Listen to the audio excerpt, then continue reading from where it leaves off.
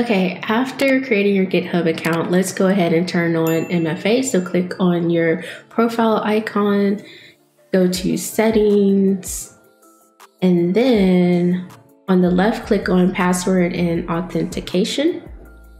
Scroll down that page and go to the two-factor section.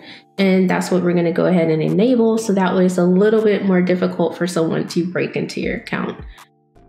Go ahead and follow the prompts on the screen. Like it says here, it also gives you some apps that you can use. Make sure you put in that code and then click on continue after you set it up in whatever app you use to actually enable it. And if you prefer, you can also have it do a text message verification. So you can also turn that on and use that as your 2FA option if you want as well. But make sure you set that up right after you do your GitHub account. Just go ahead and do yourself a favor. Oftentimes people are like, oh, well, no one wants to break into my account until someone breaks into it. So just turn it on. It takes like a couple minutes. Just do it.